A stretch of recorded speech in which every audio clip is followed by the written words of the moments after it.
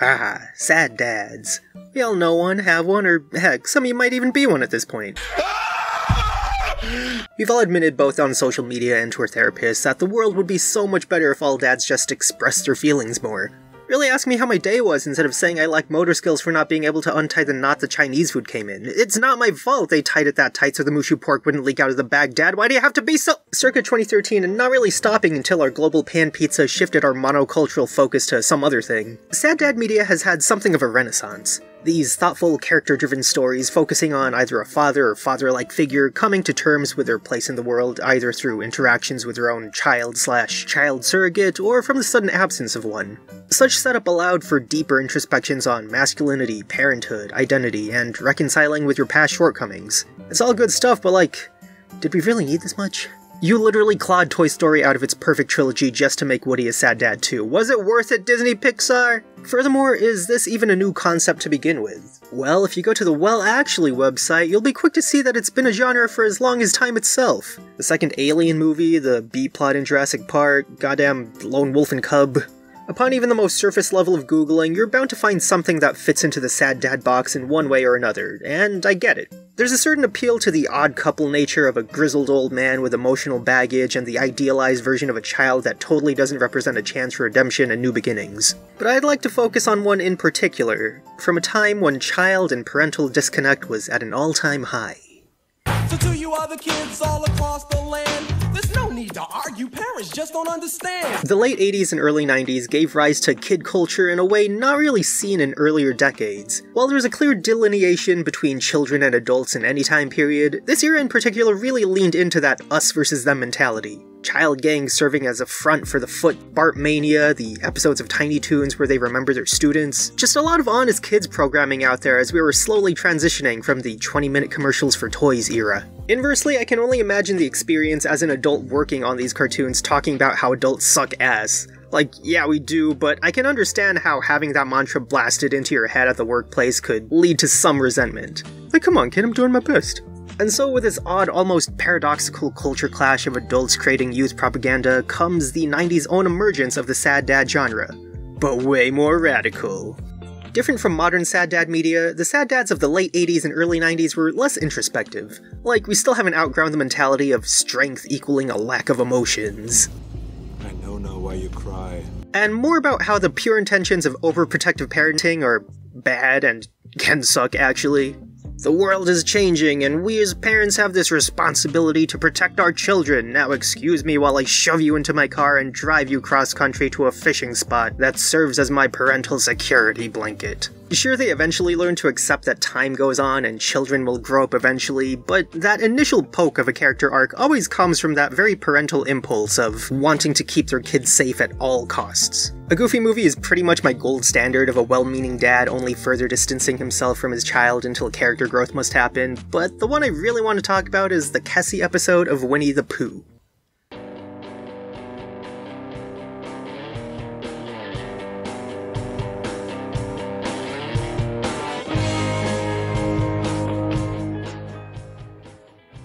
Where a Goofy movie really goes out of its way to recontextualize its main characters to the point that it feels wholly disconnected from the TV series it's a spin-off of, the Winnie the Pooh episode Find Her, Keep Her feels like a more awkward middle ground of sorts. While Goofy serves as a more malleable character to exist in any scenario writers want to throw him in, Rabbit is not that. It's really weird to think about, but the cast of Winnie the Pooh was a lot more solidified in their characters and personalities than Goofy was in the early 90s. Even weirder when you keep in mind that these are supposed to be stuffed animals coming from a little boy's imagination. Like, I can imagine why a small child would imagine someone like Pooh or Piglet or Tigger or even Eeyore, but Rabbit is such a strange anomaly for the cast. He's essentially the Squidward to Pooh's SpongeBob in that he hates fun so much that when fun gets stuck in his house, he disguises it with some elk ears and a picture frame. He's a killjoy at every opportunity, but that's what makes this episode so memorable. We begin the episode with Rabbit berating Pooh, upset that he didn't bring a hot water bottle to help protect the carrot Rabbit is inexplicably trying to grow in the middle of a snowstorm. Like, dang dude, way to set yourself up for failure. The snowstorm only gets worse, and the gang discovers a baby bird getting swept by the weather and saves it through a really whimsical flying sequence. The baby bird in question is named Kessie, and oh my god, is she the cutest little cinnamon roll in the world. Like, I get that in a franchise of adorable literal plush animal characters, adding one more to the roster feels a bit redundant, but 1, Kessie is an actual bird and not a toy, and 2, like, she's got the little dot eyes, dude. I don't know what else to tell you, this is peak cute character design. So the Pooh Patrol volunteers to take care of Kessie as a group like a more adorable version of Full House, only for Rabbit to immediately shut down the idea entirely. In fact, he's oddly adamant about taking care of Kessie himself, which leads me to question, like, why? Even more so than any of the specials and movies, both before and after it, The Many Adventures of Winnie the Pooh takes an odd amount of interest in digging into just exactly who Rabbit is. Going off memory, there are at least 2 other episodes really delving into Rabbit as a character, which, real quick, if you want me to delve into either of those episodes, leave a comment or subscribe to my Patreon and bug me there. Thanks.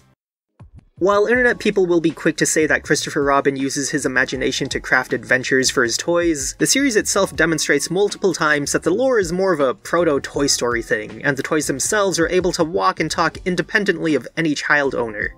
Squonky? Squonky? Squonky? I don't carry any squonky. As such, we can throw out the possibility that Christopher Robin made each character to fulfill a specific childhood purpose. Doubly so when, if that were the case, he could have just as easily imagined, like, a whole herd of tigers instead of making him the last of an endangered species. Like, holy crap, what a grim backstory. This is all to say that there really is no in-world explanation for why Rabbit is such a grouch outside of how, functionally in the story, somebody has to be. He's not exactly the parental stand-in like Kanga, or the source of knowledge like Owl, but for the most part he just serves as a foil for Tigger, who himself is the embodiment of fun. So what happens when you give a character who doesn't really stand for anything actual responsibility?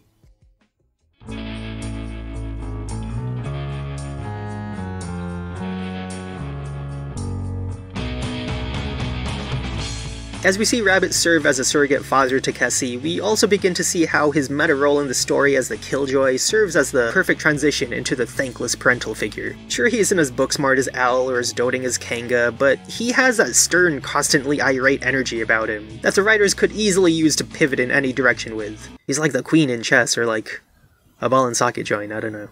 And in such a short amount of time, we see how that personality fits when pitted with a character significantly younger than most of the cast. From the get-go, it's very obvious that Kessie will be serving as the child character to warm Rabbit's cold, cold adult heart. A foil to Rabbit in a way that Tigger could never be.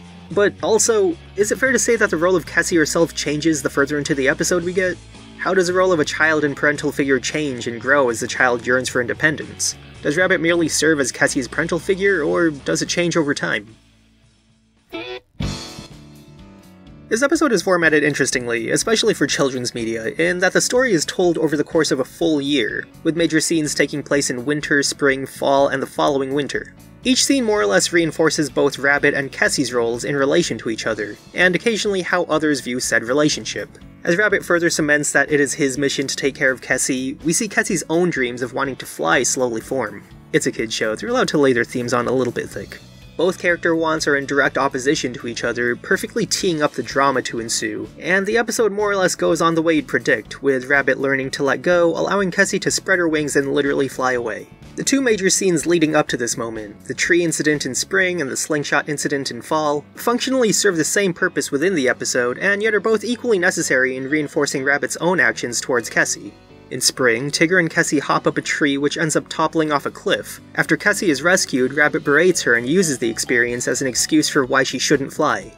Likewise, in the fall, Pooh and the gang help Kessie learn to fly with the use of a comically large slingshot, which Rabbit ends up getting yeeted out of. Kessie uses her newly learned flying skills to save him, only for Rabbit to again disapprove of her flying.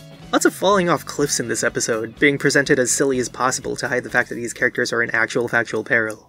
Both scenes, while progressing Kessie's own character, feel very samey when viewed from Rabbit's perspective, and that's intentional. Rabbit fails to save Kessie from the tree, and frames it as a personal shortcoming. We see the same attitude crop up again when Rabbit is flung from the slingshot and has to rely on Kessie to be saved. Rabbit clearly frames himself as Kessie's caretaker, so when he isn't able to take care of not just Kessie, but himself, he feels emasculated and takes these emotions out in the form of forbidding Kessie to fly. Rabbit is a character firmly stuck in his own beliefs, incapable of growth or maturity. This is a conflict echoed in modern Sad Dad media, but in this case we've yet to really progress the conversation past letting the kid go to spread their wings. A lot of the drama in the episode comes from Rabbit's own feelings of inadequacy when he learns that Kessie is growing up, yet they're still framed with these empathetic actions despite how this coddling is clearly preventing Kessie from living up to her potential. There's a lot of, but what about my needs, sympathy that comes from the episode, where no matter how overbearing Rabbit's actions are, nothing is ever outright said about the actions being bad or, worse,